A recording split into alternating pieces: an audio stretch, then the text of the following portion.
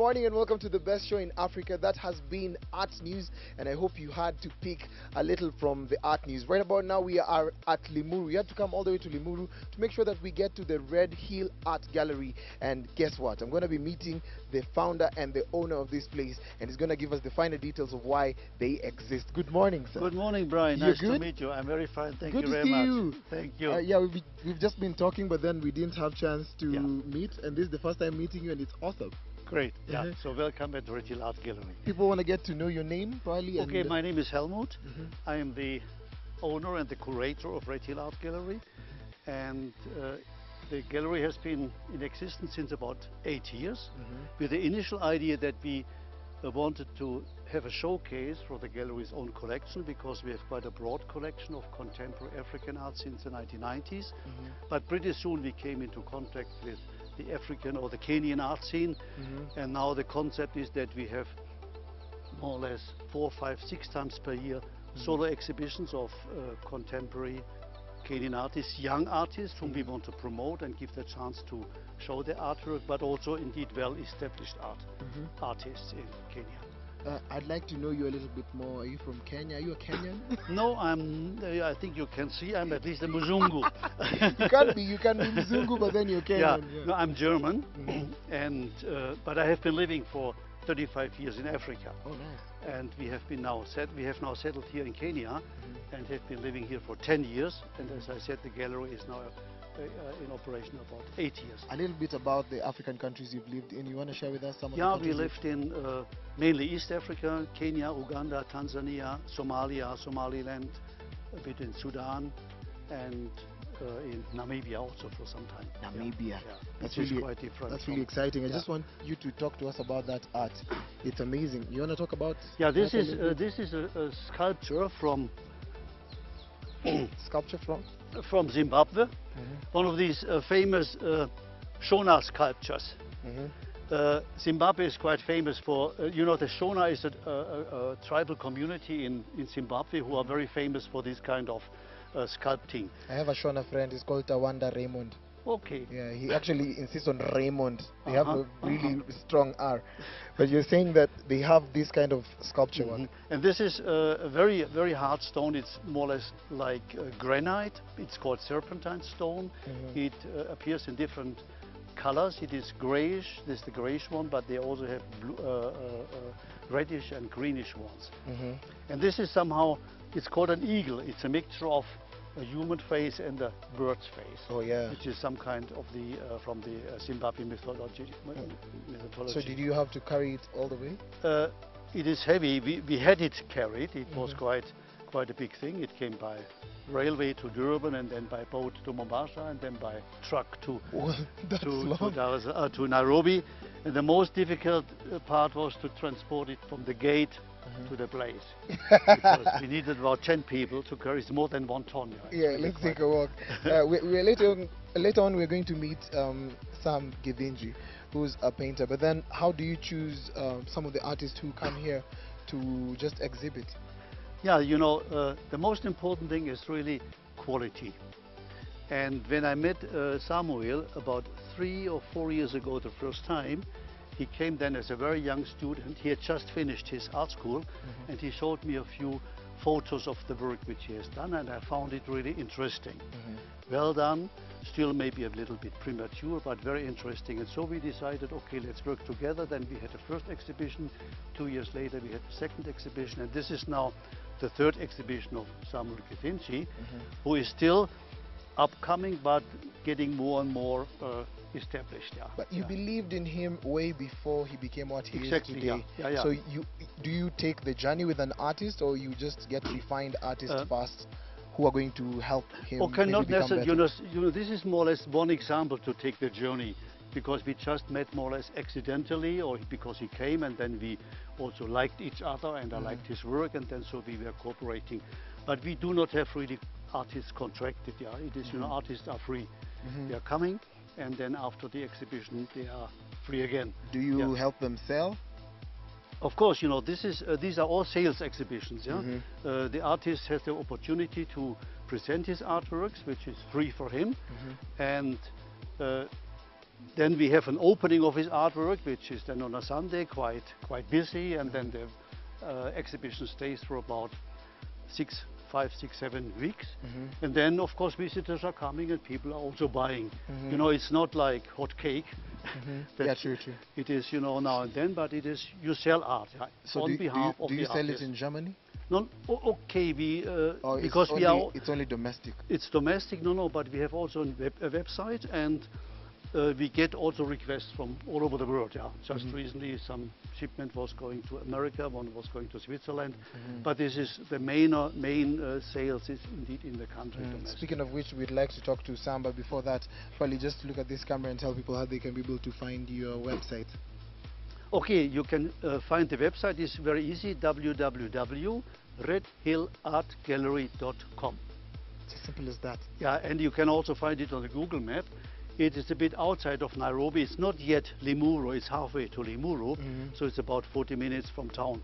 So it is not okay, depending on the traffic. Okay, I'd like to meet Sam, but also one thing that we didn't capture is how did you name this place Red Hill? Is it the name of the place? Yeah, this is the name of the area. This is Red Hill South. Yeah, the whole area is called Red Hill, and this particular space here is Red Hill South. So you just decided to pick the name from the original. From the original, yeah. Oh, nice. So now you wanted to introduce me to this artist, Sam?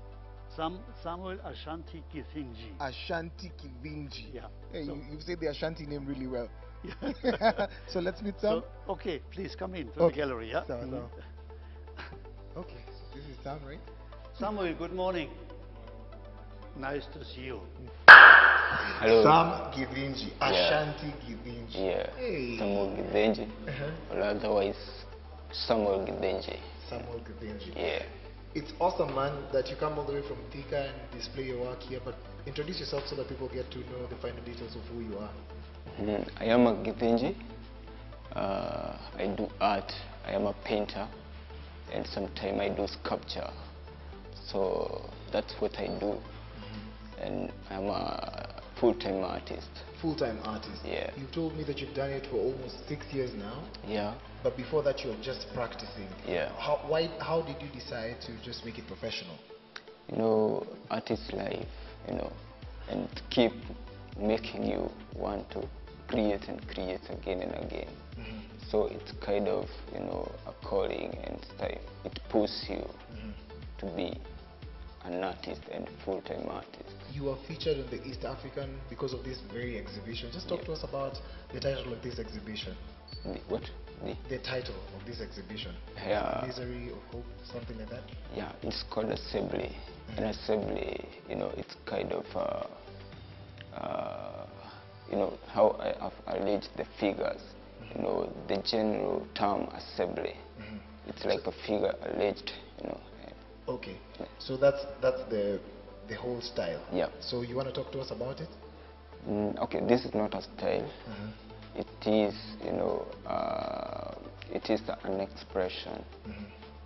So maybe I can call it an expression sim. So you want to talk about the expression? Yeah. Okay, let's do that. Right. Maybe we start here so that people get to know your work of art. Talk to us about this one and tell us what the composition is all about. Well, the work is called, it's untitled, but if you look at it, you know, I've written, there is inscription about School of Confusion. So this is actually inscribed it. Yeah, in most subliminal way. Yeah, it's called School of Confusion. Now the figure is called,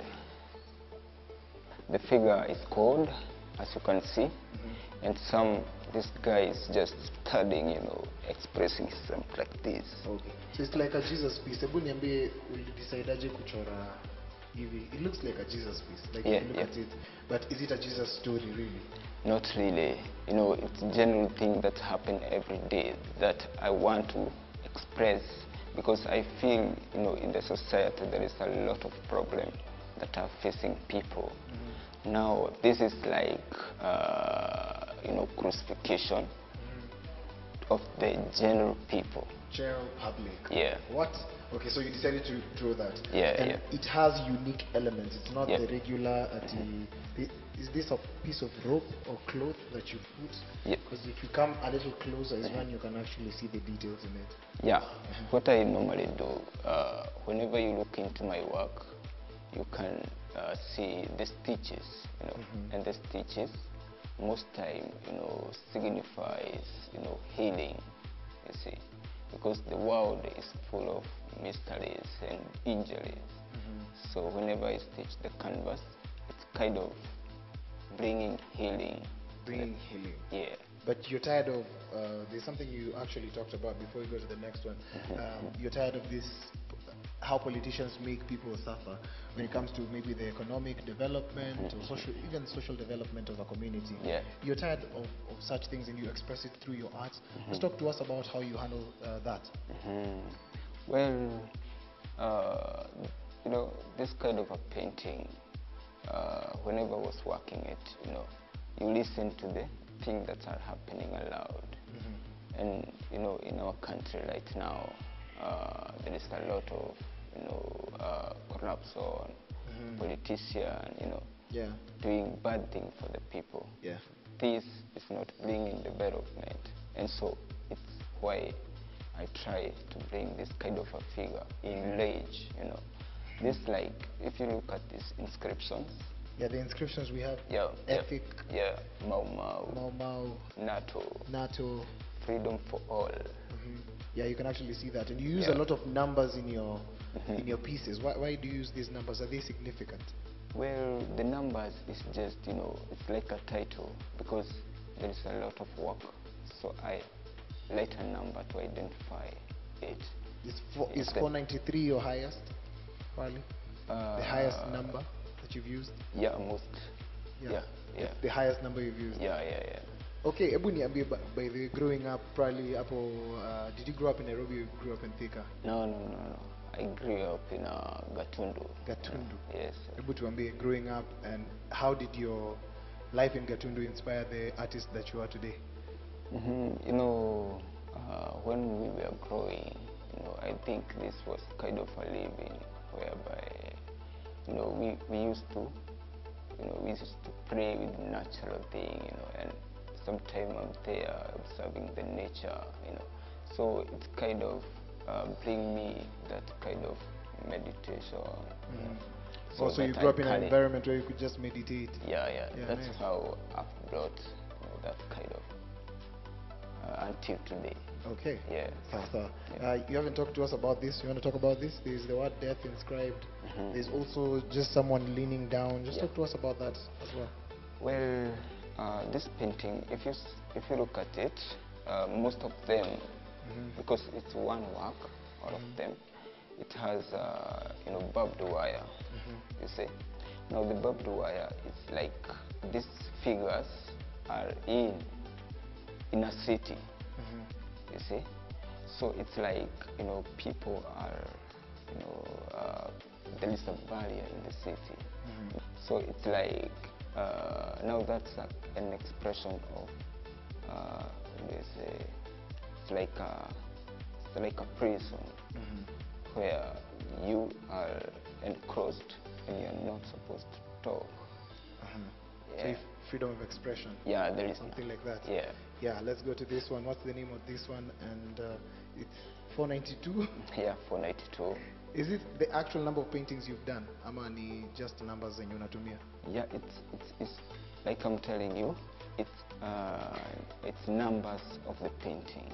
Okay. That I've done. So the number always stand for each painting. Oh, nice. Yeah. So as you continue, we'll be able to notice that those are the pieces you've done. Yeah, because I find it hard to give it a title, so I put the numbers. Yeah. That's really exciting. But there is a different technique you've used from this one. Probably talk to us. Is it mixed media technique? What have you used to be able to come up with this? Well, okay. First of all, this is a canvas, and it has engaged me, you know, with a lot of, you know, process. because in it there is a lot of layers in it, and again as it's built, then it come, bringing materials and So you keep on adding elements up until Yeah. it's complete. yeah. Yeah, let's go to that next one and see. Alright, This is 491. And Yeah. I'm excited about this one. It's horrific. Really horrific. Talk to us about it now. Hebu niambie sasa hii piece inaongelelea nini exactly? Well, these are three figures, standing. You can see there is two figures behind, and one standing, coming out. Okay, so it's one standing against another figure. It's like Yeah. you and me. But Yeah, and is then it the figure of a man and a woman? when I was creating it, I didn't think about man or a woman or sexes. I just made figures, just like the other figures that I've done. So it's like these images are burning, in a fire, and they are trying to find strength, for each other. So they are holding hands. Yeah, it's like trying to get strength for each other. Yeah. So that's basic composition of two people holding hands as a symbol of strength. And Yeah. then the third person is looking on this other side. Yeah. What does that mean? Well, if you look at these guys, the two people are, at the behind, and the other one Is looking at come the front. out. So it's like you are not knowing what these guys behind are doing. You see, but again, it's like there are three in the circles. So it's like finding strength, and the fire is burning. So the fire is burning, so you Yeah. need strength Yeah, to be yeah. able to stay together. Let's go to this one Uh-huh. and try look at it. But it's exciting to just see you do it. Talk to me about how you sell your pieces. Give you an example. This work of art, how much would it go for?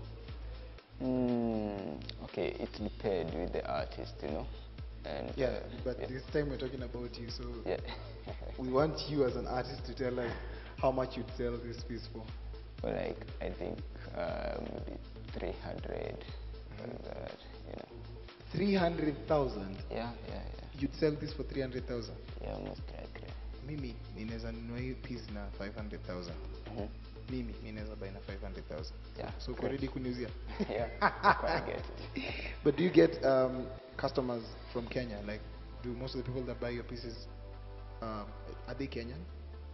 Yeah, most people would come and they would get it, It will be fed with the interest of someone.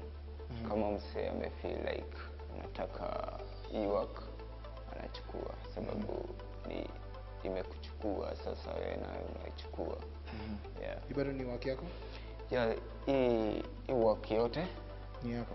yeah, ni installation Alright. yote sababu hii na hizi Okay. one piece. This is one piece. Yeah. All Oh, of, so all of this whole Yeah. side you sell it for like 300,000. Yeah. But I'd Because like to it's know what are the elements? Mhm. What are these elements? You've done a lot of woodwork here, I can see. Able to remember sasa the process of building this, and also you've used nails and metal. So just talk to us about maybe that as well. Okay. So hizi boxes ni kama city. It's like it's like lacing the city. Ni ukiangalia mtaani sai kuna buildings zina lies. Okay, I want to tell like there is development in the country, in Africa. Sasa lakini kuna vitu zingine zinaendelea. Ukiangalia kama hiyo figure. So there's still interference, and as much as we're having big cities coming up. Yeah. Bado unaona watu wanapitia shida, so you wanted to capture it through this piece. Yeah. So nayo kitu kama hii ina signify it's like it's a tower, but again it's like a locket, because hii work it's a universal work. If also you look into the whole world where things are happening, so you can understand what I am So about. it's like a tower, but it's also a rocket. Yeah. Are you into science? Do you love science? Yeah, I do. Nice. And this element over here?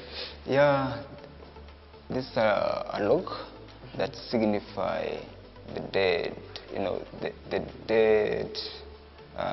death of nature.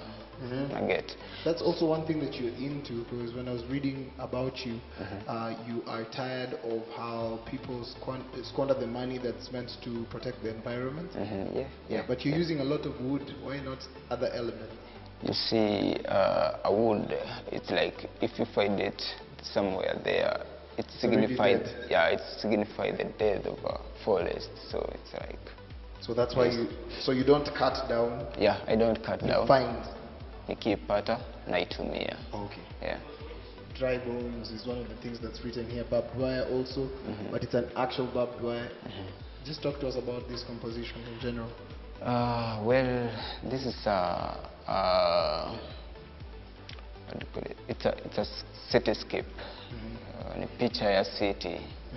So in city, you know, ikona a lot of disturbance. Kuna vitu zimedai, kuna, you know, na nature imedai.